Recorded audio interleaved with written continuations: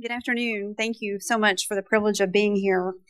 My name is Michelle, and as Nancy just mentioned, I work with the Data Coordinating Center at the University of Alabama at Birmingham. I have the privilege of directing the activities of the registry there. And Dr. Kaminski and I thought as we began our presentation this afternoon that it would be good to give you an update on enrollment, kind of where we are right now. And so I would like to begin with that before we share a few things that we've learned from the registry. At present, there are 1,194 patients fully enrolled in the patient registry. The registration process is both a consent process, because this is research, and it's also a step of completing a user account by which individuals will access their personal survey. So there's sort of a two-step process: the initial registration and then completion of the survey. So 1,194 individuals have completed that entire process. Of those, 597 of you have participated in one or more of the follow-up surveys. They're available twice a year. Those are published in the winter and in the summer. So at least 597 have completed one, sometimes more of those. Overall, and you can't see that very well, I'm afraid, but 69% of those who are fully enrolled were able to do so in a single day, which was actually sort of surprising to me. I was sharing earlier, there are a number of individuals who are pending, and we monitor those in the background. And so it was exciting to me to see such a large number who actually complete the process so quickly. And I've actually met an individual here today who logged on this morning, who registered and is in process right now. So those numbers are going to go up. In the first 6 months after registration, 91% of individuals are fully enrolled. So I think that's a really great testament of that process and how well it's functioning. You see a very tiny portion at the end take a little bit over a year. And I think just reviewing comments that patients provide to us and attendance at some of our local MG meetings, that's probably attributable to a few things. One, it's a lengthy survey. There's a lot of historic information that we ask you about your condition, and so a lot of times people have to look up medical records and check around for information, and that takes some time. Also, internet access might be intermittent for individuals, and as you all well know, MG has symptoms that cause you to not feel like doing things from time to time. So some patients take a little bit longer to get through this process, but I share this to show that we have a really healthy registry going on here, and I think things are looking very promising. Toward the end of that enrollment survey, patients have the opportunity to share where they learned about the registry. And like most of us, we get a lot of information from the internet. That's our number one source of information. Your MGFA and other MG chapters follows next, with other sources following behind, including doctors' offices and just basic word of mouth. In the last several months, the Data Coordinating Center has been in the process of reviewing the survey and implementing some changes that the MG committee has reviewed and suggested, just based on a lot of feedback from persons who have participated, maybe those who didn't complete the enrollment process but who had comments. We review all of those comments. And when you say it's too long, or when you say this question doesn't make sense, we evaluate those things. And the registry committee took quite a bit of time to review all of those comments and to think through how we're asking questions. And this resulted in sort of a revamping of the enrollment survey. We took all of your MG-focused questions, your medical history, your quality of life types of things, and moved all of that stuff up to the front, and then followed that with lesser focused things, your lifestyle type questions and demographic type questions. We also split the survey into two sections, a Part A and a Part B, to see if maybe that would promote and enhance your experience with the survey, make it a little less burdensome. So once you register, at least at this point in time, when you register, you'll get access to a Section A. You complete that, submit it online, and then you'll have access to complete the second section of the survey in your own time. Again, these are things that we're trying to review and to implement to improve and to enhance your experience with the website. We're looking also to add, I don't know if this is the correct word for it, but a news board of sorts to the portal of the data entry system, such that those who are fully enrolled will have access to monthly updates on registration, on enrollment, some of the feedback that you request about, how do other people look in terms of their quality of life measures, or how are other people measuring up in this area? And we would like to publish in this sort of setting that information to give back and to let you know that we're hearing you, we're getting your information, and it's useful. So we hope to be implementing that within the next several months. I'm working with our programmers to see just exactly how it'll function and how to maintain it. One of the final things that I want to share about enrollment before we move on and Dr. Kaminski shares some of our findings. Right now, there is let me take a step back. In 2010, Congress established what is called the Patient-Centered Outcomes Research Institute. And as you can imagine, this patient-centered organization has some things to say about patient registries. And one of the things that they say is a standard for registries to enroll at least 0.5%. That's not much. That's 0.5% of the estimated population for a given condition.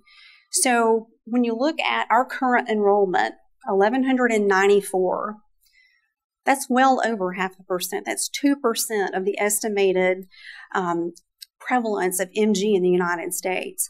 As a point of comparison, the multiple sclerosis registry, of their active patients, this 10,847, that represents 3% of the estimated MS population in the United States. We're neck and neck.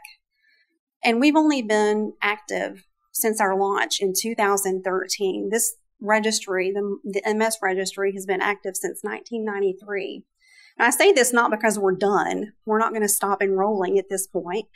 I share this with you just as an encouragement to say there are really good things happening with this registry, and to look ahead in anticipation of more good things to come. And with that, I'll turn it over to Dr. Kaminski to share some things. So the only reason I'm interrupting Michelle is I happen to chair the registry committee for the MGFA, and we did a very small rudimentary study early on for the registry, asking a very simple question, I think. And that was, why do we have patient registries? Okay, so there are multiple reasons. Many of them are listed here. You heard about the multiple sclerosis registry that started decades ago. That's produced unbelievable information about the patients. What kind of problems they have with insurance, what kind of problems they have with urinary tract infections, what kind of problems they have with hospitals, doctors, the cost of care, estimated costs of care. We don't have those things in myasthenia gravis. The physicians have a particular way of looking at things. Nurses have a particular way of looking at things. And then there's the patient who's really not represented in the literature in any way. And these registries allow a voice for the patient directly. This is a patient-directed registry. We could have set it up differently going through physicians, but we didn't. We specifically chose the patients to drive this. It tells us how many individuals are out there with myasthenia. It tells us a little bit more about what this disease is all about. In my next section, I'll describe the importance of one of our clinical trials, but we need to know what happens over patients over years and decades. We want to know what your quality of life is. There was a wonderful study, I think it was out of Toronto, looking at patients' quality of life when they started with the disease, and then 5 years later, the physician said, oh, the patient's great. The patient quality of life was the same at each point. We want to know that if that's the truth here. We want to look at variations of how the disease is treated. Dr. Sanders has led this outstanding group to find clinical standards of care.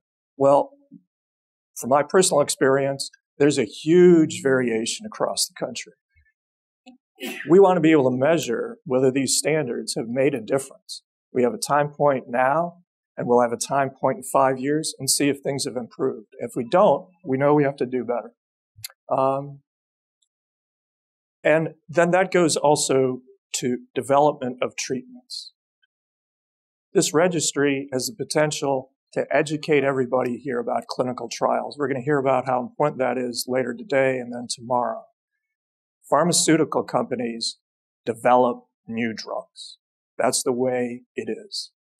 And that may be in partnership with academics. It may be within their own fantastic and amazingly productive laboratories. But they need some information from you to figure out if they are going to address a certain disease.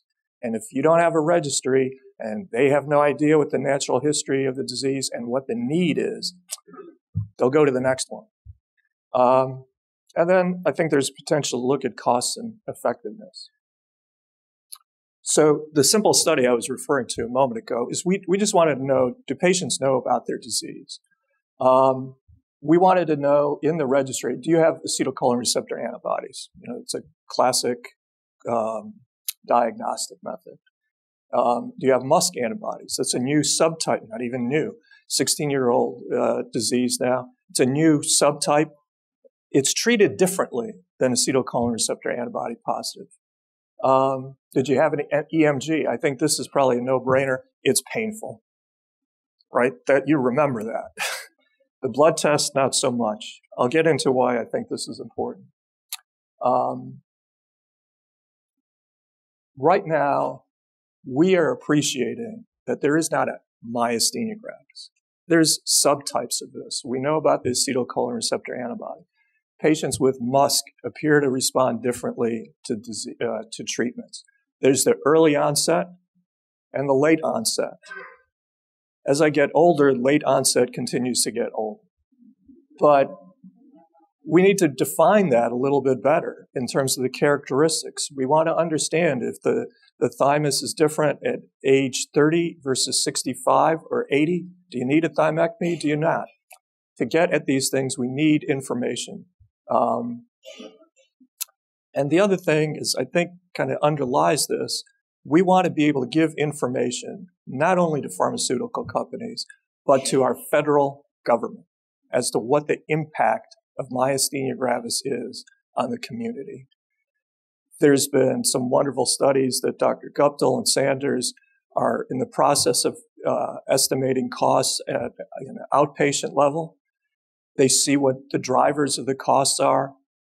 The world is going that way. We need to try to adjust those costs. We did a small study that we hope to publish soon at George Washington, where we determined the inpatient costs of myasthenia gravis. And in a nutshell, it's $500 million a year.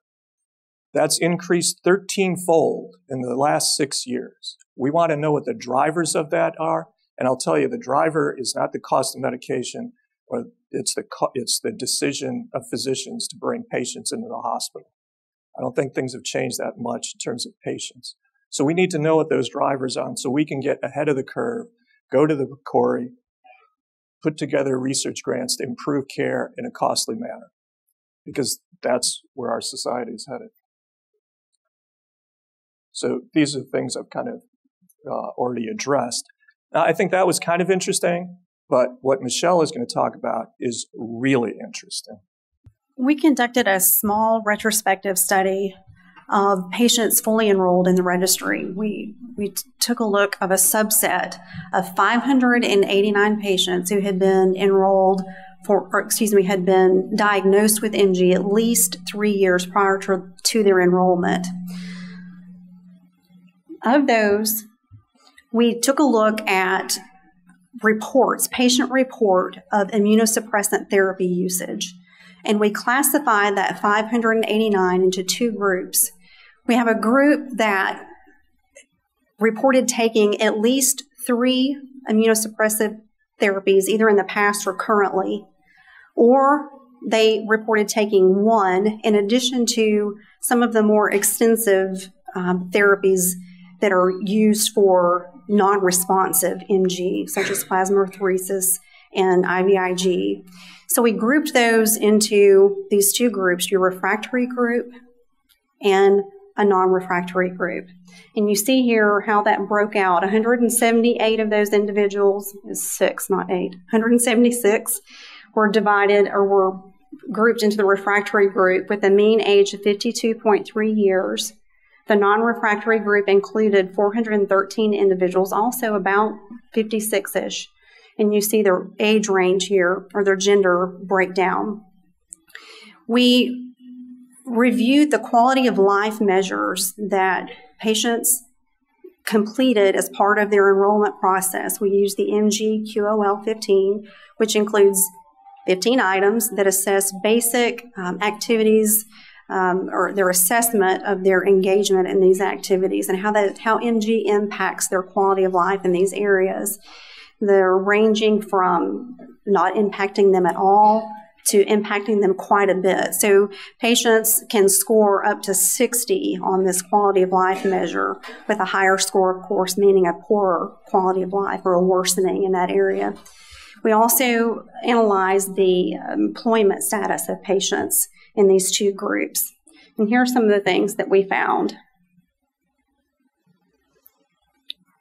Refractory patients experience significantly higher scores than non-refractory patients in 11 of the 15 items on the quality of life measure. And these things include difficulties with grooming, eating, speaking, walking, less ability to enjoy hobbies and fun activities, a good number of things that we all take for granted, I think. Refractory patients reported feeling more frustrated by their MG than did non-refractory patients, though there was not a significant, at least statistical, difference between these groups. And there were no significant differences between them on the impact on their driving or their vision. And there were no significant differences between groups for patients' feelings of being overwhelmed by their MG. And in looking at employment, some of this stuff just seems really obvious. The refractory patients were less likely to be fully employed. They were much more likely to be non-employed. They reported significant differences in not being employed because of a disability.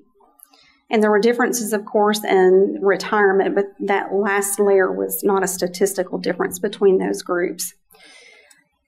Non-employed refractory patients were more likely than, this gets to be a tongue twister, than non-employed non-refractory patients to report being retired due to MG. There was not a statistical difference between these groups. And no difference was found between the groups in terms of having to reduce one's work hours as a result of MG. Our conclusion is that having MG that is refractory to conventional therapies does have a significant impact on one's quality of life and on employment. And you might step back and go, well, no kidding, right? You know there's a significant impact in your personal day-to-day life because of this condition. But if we take a closer look and see what this type of study has allowed us to do, that is to identify, point out individuals and define refractory MG patients, those who are categorized based on their patient-reported therapy usage and patient-reported experience with those therapies. We're able to characterize this group. You saw the table earlier. These are predominantly working-age women, right? And finally, we're able to quantify patient-reported outcomes. We've qualified that there is a significant quality of life and employment suffering in this group of MG patients. So what do we do with this information? As Dr. Kaminski said earlier, we build the foundation of knowledge so that researchers, so that federal funding agencies, so that pharmaceutical companies, all those people that have an investment to make in this condition can get involved, and we advocate to them. We present these findings, we share them, we publish them, and we appeal for their help. And this registry, these are just a few things that we can learn from the information that you share, information that could not be gathered by going to all of your doctor's offices and trying to gather up little pieces of information. But you individually can come together online in our online community and provide this personal information and give such a breadth of information that we can quickly build the foundation and the structure that's needed to carry this research forward.